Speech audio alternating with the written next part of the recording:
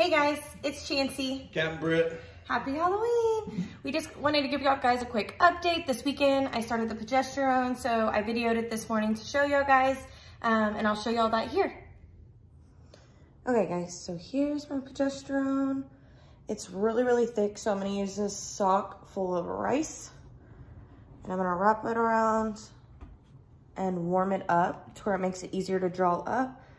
Also, I'll use the same sock in a little while once I do the shot, and it'll just help make the progesterone like thin underneath my skin so that it doesn't knot up or anything, hopefully. I also always have my Band-Aid ready. Oh. I need to use this alcohol wipe to just wipe off the top of this because we reuse it, and dust and those good things may get on it. All right, and these needles, this one is, it's the same length as these. These are just a little bit thinner, but this one has, I don't think there's gonna be any way you can see that, but this one has like a draw up end.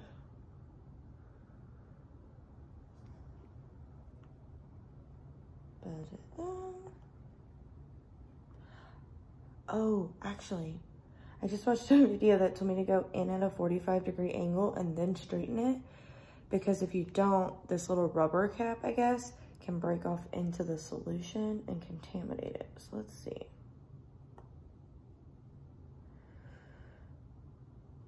In. And straighten. Seems like it would make it worse.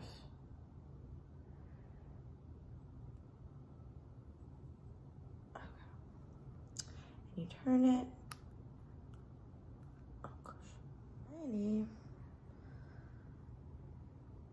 Let's see.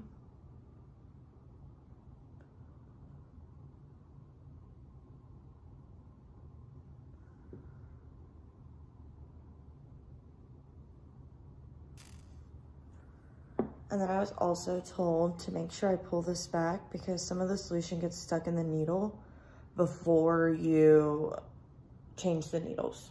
Put this needle lid back on.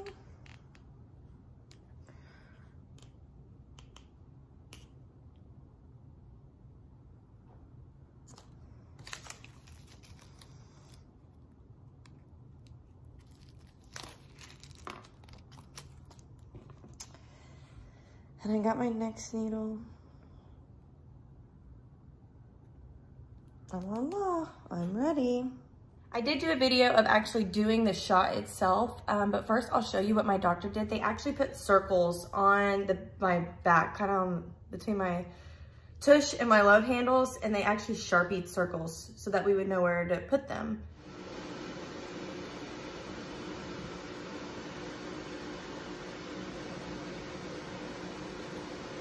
And for the first time, my husband has been doing it, so I'll let him explain how he does it. Yes, so how do we administer the shot? Here's the shot here. It does not come preloaded. My gorgeous wife, she takes it out of the vial, extracts, fills it to the necessary levels, and then what the doctor has suggested is, and this is not the shot area by any means, but what you want to do is, instead of pinching and getting it like this for some of the previous shots, injections, you want to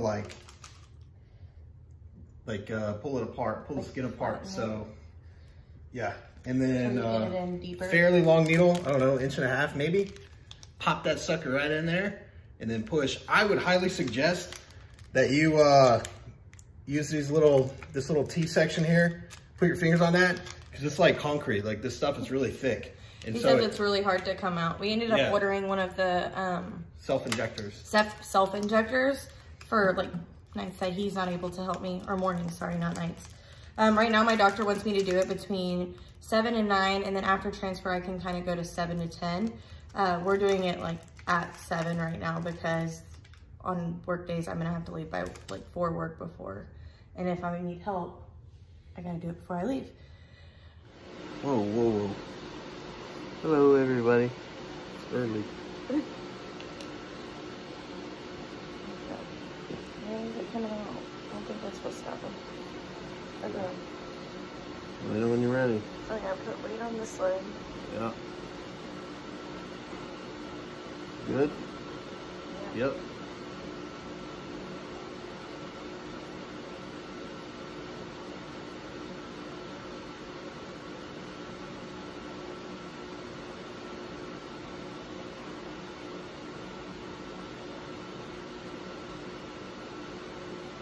This is thick.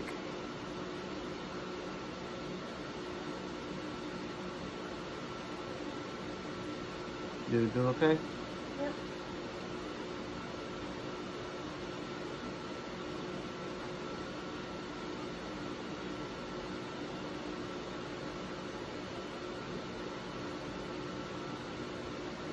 Ready? Hold up. Still pushing.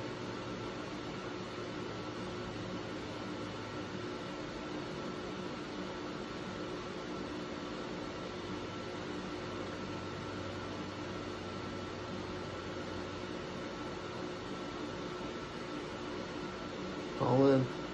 Give me a sec. This bandage is weird. But That's it. oh.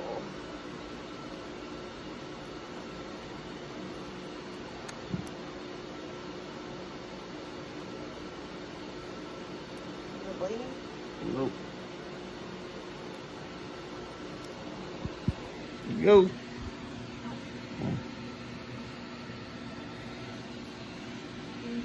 One thing I failed to mention was whenever he does the shot, the doctor did say that you want to go like in a dart-like motion, put the shot in very, very quickly. Once it's in, then you do the solution. That'll take a while, but the actual like initial like needle going into the skin, you do want to do it very quickly. Also, I heard heat is your best friend. So you want to heat the vial before, and you also want to heat your like actual back afterwards to allow the solution to spread, because it is like a thick syrup style solution. Like I guess you might not be able to tell in here, but it's very, very, very thick. And you use a sock. And so, well, you can use a heating pad, whatnot. I put white rice in a sock and I tied it up, and I've been using that for heat, and it works great. And I use that to heat the vial and also to heat my back afterwards. And it just works out for me. It's a good So that's pretty much it as far as the progesterone shots. I was gonna let y'all guys know I've been, I had 3 scheduled appointments just to check my lining up until this point. And at the first 2 appointments, I was actually behind. My lining was measuring too thin and they weren't sure that I was gonna get there. I Googled a bunch of ways to naturally thicken your lining, and I did find some little tips to do, and I tried them all, so I figured I'd share because whatever it was helped. So first off, the main thing that everybody suggests is pomegranate juice, and I hope you like this stuff because this one cost us like $13 something, and I did not like it. It was gross, but I drank it, and a lot of people will say make sure you drink it twice a day. I saw some that said make sure you drink it once a day. I just drank a cup a day, and like a kind of large cup a day, and it worked. Also, I mixed in, a lot of people said to get vitamin E. I made sure to include that every single day. I just took 1, and these were, how many? 268 milligrams. And then I also heard about this one, which is L-arginine, I believe is how you pronounce it. And this was 1,000 milligrams, and I took 1 every single day. And between these 3, I went from 5.46, I believe is what it was, to a 8.2 in like 4 days. So it was a very, very big jump, and I was in the clear. Now I'm all the way up to, what was my final? 10.3. So just a week on all 3 of these made it go from 5, doubled my number. It was amazing. Also, so doctors want to see you at least an 8 most of the time, or they won't be able to go ahead with the transfer. So for me, I was freaking out at that 5, and just in that 4 days, whenever I made it to 8.2, that was a big step, because that officially meant that we did get to do the November 4th transfer date, which from today is in 4 days. I'm super, super excited. Well, thank you all. We will continue to keep you updated. The next time you hear from us will probably be our transfer day. So good luck out there, and thank you for following. Bye.